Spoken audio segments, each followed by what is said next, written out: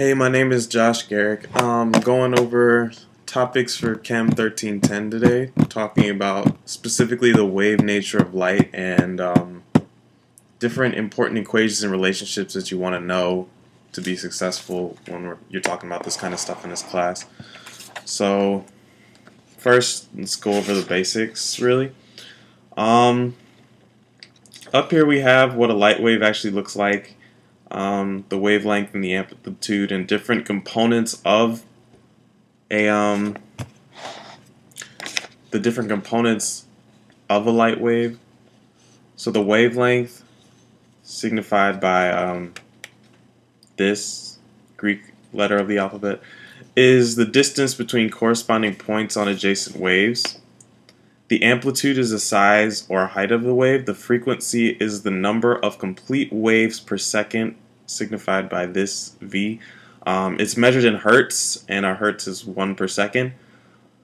Two constants that'll come in handy and are useful to know are Planck's constant, which is h, and it is equal to 6.62 times 10 to the negative 34 joules seconds. And 1 joule is just a little note, is equal to 1 kilogram per meter squared second squared. And the speed of light in a vacuum, signified by c, is also a constant, and it's equal to 3 times 10 to the 8th meters per second. Some of the important relationships and equations here are the speed of light equals wavelength times frequency. Energy of a photon equals Planck's constant times the frequency, which can also be derived as the energy of a photon equals Planck's constant times the speed of light divided by wavelength. And then the mass of a photon is just something else that can be useful at different times, equals the energy of a photon over the speed of light squared. Can also be derived in those two different ways as well. It's just an extra equation not mentioned in the book that can come in handy in random situations. So now we have two practice problems using the important relationships of light waves. For this first one, over on this side, we have brilliant red color seen in fireworks displays is due to strontium emissions at a frequency of 4.62 times 10 to the 4th. Calculate the wavelength of light. So as we said before, the speed of light equals wavelength times frequency. So rearrange that. We have wavelength equals the speed of light divided by frequency.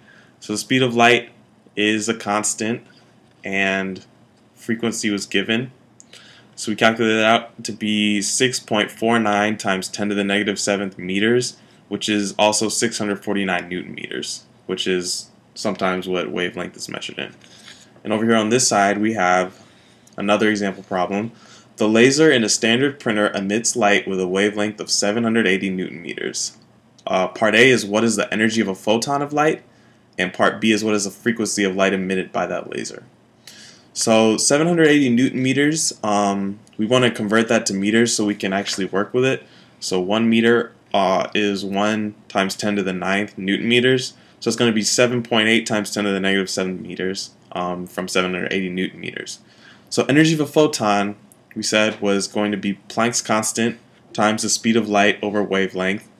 We have, over here we have Planck's constant times the speed of light divided by the wavelength that was given. That's going to come out to be 2.55 times 10 to the negative 19th joules. That's part A. And then for part B, we know that frequency equals the speed of light over wavelength. So we have speed of light is constant, and the wavelength the wavelength converted to meters is here. We divide those two and we get 3.85 times 10 to the negative 14th seconds. And that's B.